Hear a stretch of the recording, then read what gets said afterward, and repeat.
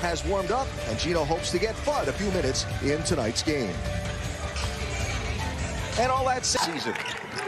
Nelson Adota now. Fudd. That goes for three. It's such a pretty stroke, but she was calling for the ball, and you knew the ball was going to get shot as soon as it touched her hands. The lineup tonight for the Huskies. Azzi Fudd back in the lineup for the Huskies as well. There's three.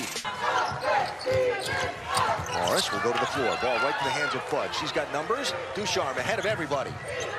And finally, the Huskies get one of the leaders for Doug Bruno's squad. 18 to shoot for the Huskies. Fudd will need about a second to pull a trigger on a three and make it. That's the difference that Fudd can make for this team, a consistent three-point shooting threat. Calmer heads have to prevail right now. Fudd stops and drops. How smooth is that stroke? Welcome sight on the court for sure. Check in with Maria Marino.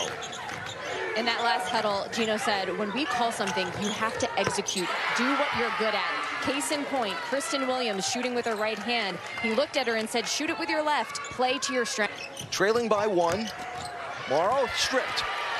Good read by Azzi Fudd to take the ball away, then gets caught. But Williams will take it herself and kick. Fudd. No, yes, I did go. Timeout, DePaul. So how about that? Gino said that she might play today. Well, Fudd is playing and playing well and contributing big. She's giving the Huskies a lead here in the fourth. Giving UConn a 62-55 lead over DePaul, and Azzi Fudd's been the star of the show. Well, how about a smart play there? And she avoided the turnover. Boy, was it perfectly timed. And Ducharme with a pretty pass. Even with a hand in the face. The bench was up and screaming. And CD saying, Nika, get off the floor. In the first half, from three-point range,